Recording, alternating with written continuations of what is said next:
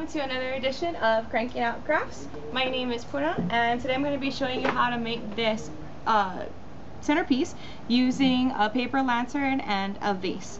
So it's kind of easy to do. Most of the paper lanterns are going to come with a piece of metal and that you use to hold open the lantern, but we're going to put that on the side because we don't need it right now.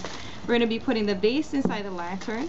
These little hooks here we have to bend up just a little bit for my vase to fit into, and we're going to use them to put over the lantern.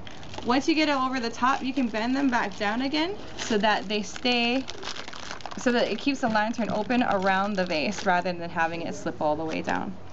Then for the bottom, if you stretch it out a lot, you'll have this part be a little bit fuller. We also put some lights in, which kind of weigh at the bottom of the, and keep your, at the bottom of the lantern, keep your lantern weighed down. And then when you're done with that, all you need to do is put some flowers in it. And there's your vase and your centerpiece. Thanks for joining us today, Crankin' Out Crafts, and have a good day.